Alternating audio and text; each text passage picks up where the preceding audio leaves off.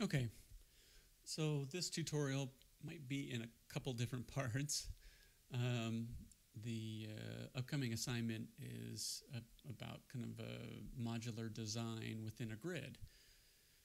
And today in class we looked a little bit at coordinates, we looked a little bit at using translate and rotate to move shapes and objects around. But one thing we didn't really talk about is how to effectively generate a whole bunch of copies, not as part of an animation that cycles through, but a whole bunch of copies all at once. The example I did in class was like a spiral. So the shape was generating and it was filling up the space, but it's only because the background was in the setup. So it wasn't refreshing the screen at all. And in that instance, it was just fine. But really what we want here is a still graphic. We want to create a generative pattern that happens all at once.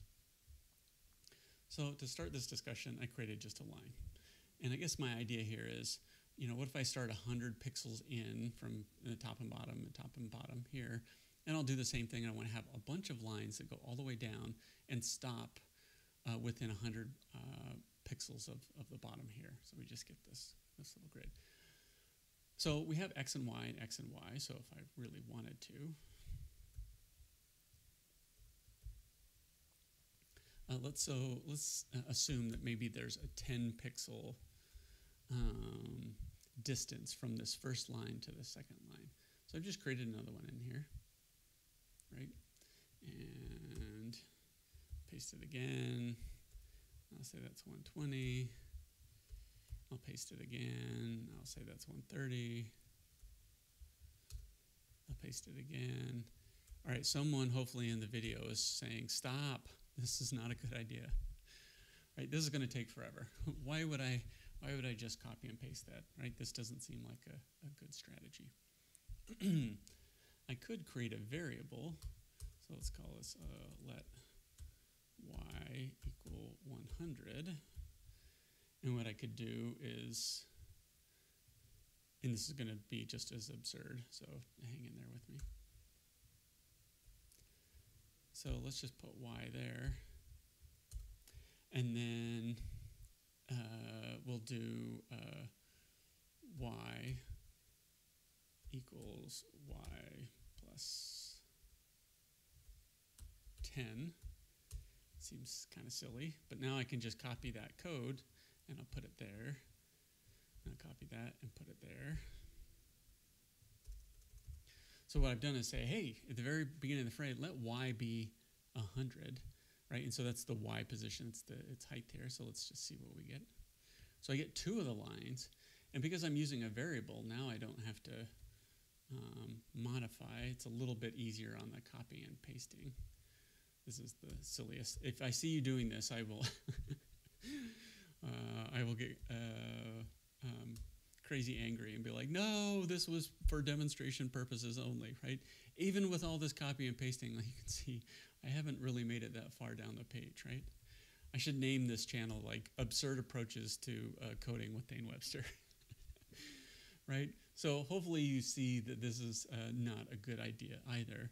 But the one thing, maybe if I were to keep going with this approach, eventually I could say, once I get to within 100 of this, oh my goodness, I can't believe there's all that code there. I'll copy it one more time, just see if I make it all the way down there. It actually looks like it does. In fact, probably one too many. If I want to, let's do print y. So hopefully, oops, put a little semicolon there. So let's see what it gets to. Oh, 730, so I have just a few too many. Let's close this out. 1, 2, is that right? Let's see here. Oh, and I closed my little print here. 690, so I need one more. Seriously, don't for a second think this is the way that I'm suggesting that you need to do this. So let's copy one more time and put a line there. And let's see what we get. 700, that's exactly what I wanted, right?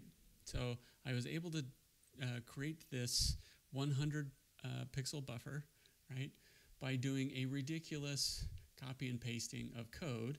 And I made it a little bit easier by using a variable here, right? So that once I had this this setup, right, let's create a variable, and we'll start and we'll say it's 100, and we'll draw a line, and then we'll say, you know what? I want this to keep going until it gets to 700, so let's do another. And it's still not at 700 because I checked it with my little print down here, right? So I just keep doing it, right? So I keep saying, hey, let's add another 10, let's draw a line. It's still not at 100, so let's take that variable and add another 10. It's still not at, and draw a line. It's still not at that variable, right? So we want to do this in the short way. So let's go back up here. Oops, didn't want that. Let's just delete everything. Boy, what a mess, right? This is a lot of scrolling through there. And let's take y out of there. So I do, let's put it back to where it was.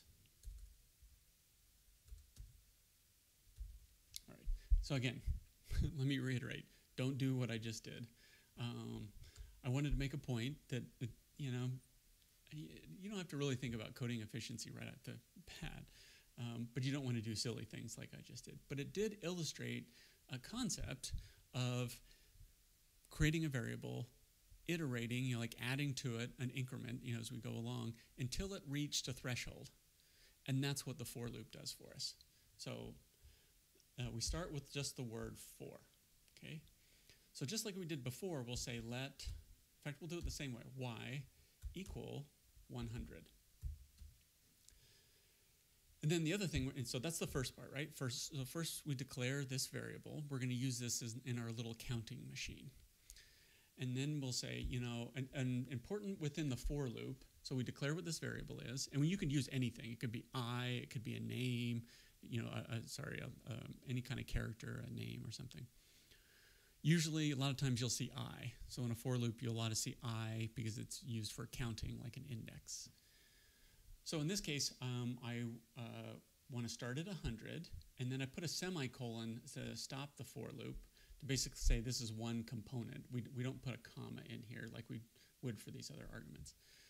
So the next thing is I want this to go all the way until it's either less than or equal to, or if you, as long as it's any of these conditions, right? If I just say equal, if it doesn't equal it won't work, but I want it to say as long as y is less than, and that's just the little less than symbol, right? This would be greater than. It would say y would be greater than because the open arrows pointed at it. So this plus equal to, what was it? We wanted to go all the way up to 700, right? And then we're going to say, and again, a semicolon afterward. So for this loop, let's start at 100 with this variable. And let's check, and as long as it's less than 700, let's execute this code. And every time you execute the code, let's go back and iterate a little bit more, and then we'll test it again. So y, and this time we'll do plus equals, and this is just the shorthand within the for loop, but it's just like saying y equals y plus whatever, but that within the for loop, that's kind of clunky to do it that way. So we do plus equals 10, right? So this just said, let's add 10 to the y, just like we were doing with that ridiculously long piece of code. And then within a for loop, you're always going to have a open and closed curly bracket. Okay. So we have the for loop. You can see this, the spacing here doesn't really matter, and the spacing in here doesn't matter. What does matter is that we have these three components, and we do have these semicolons to separate these here. In fact, I'm going to leave them a little spaced so that we can break this down a little bit. So the other thing is, all I'm doing is, one thing I'm doing is generating numbers, and the other thing is I'm counting to say just continue to do this thing. So I could I'm going to just take this out of here. And I'm just to prove my point, let's do ellipse.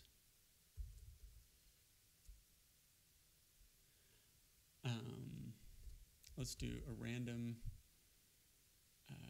width and a random height, and we'll just say 25 and 25. So I want to show two things here in this. Hopefully this won't be overly annoying. In fact, let's just do it this way. Let's take the background and put it in there.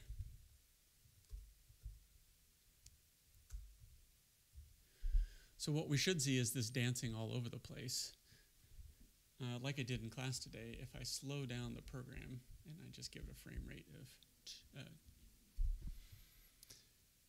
so it's generating however many loops. So it's creating these many ellipses, right? So if I took 700 and divided it by 10, right, by 10, I would get 70, right? So I get 70 ellipses drawn on the screen in every frame, which is just a really slow rate right now. It's creating them in random places. So sometimes we create a loop just to count through how many times we want an action to happen, okay? In our case here, and we'll just comment that out, maybe put it down below. We'll come back to it later if we need to. I can't imagine that we're going to need it, but... So let's go back to this line. So in this case, not only do we want it to go through 70 times, we also want to use the numbers that are generated from this, the y variable, to drive the position. So let's just say y and y.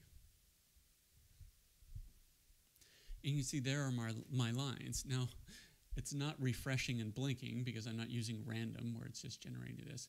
But every frame, it's drawing every single one of those lines, right? It goes through here, says I'm frame 1, and let's draw, as we figured out, 70 lines. What do they were saying? And I get done, and then it does that again on frame 2.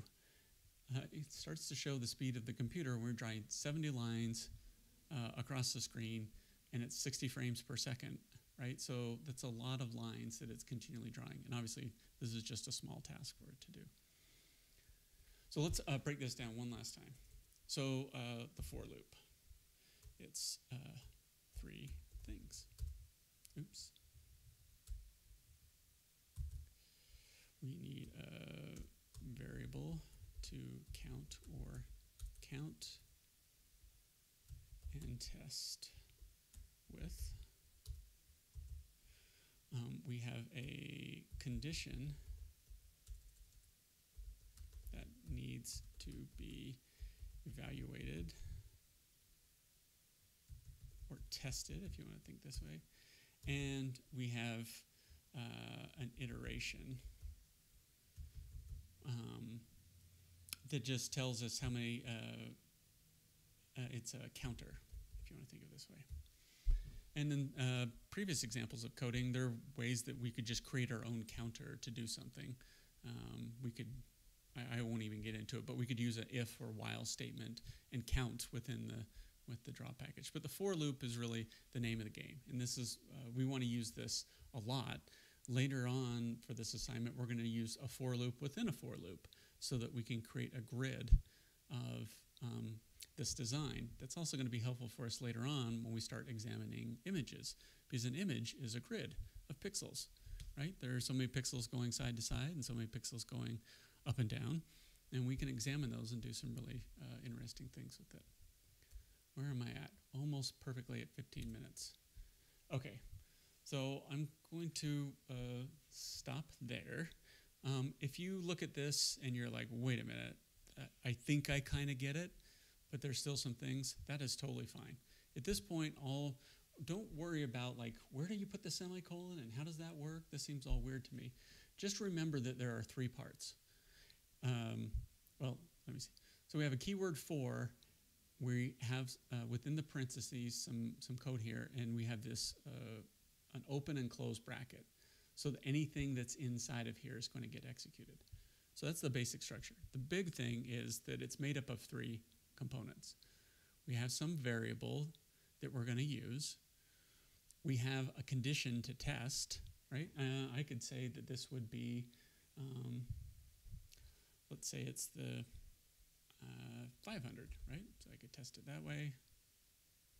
What if I wanted to go every 5 pixels, right? I can make this type. What if I wanted to make this interactive and say it's wherever the mouse X is, right? So that condition can be lots of different things. And again, like I showed before, we can use this to just count, as we did with just counting out 70 ellipses to put randomly in space, or we can specifically use this variable to drive some counting, some position, some animation, any of these things, right, across the space. And there's a lot of flexibility in here. These numbers can be different.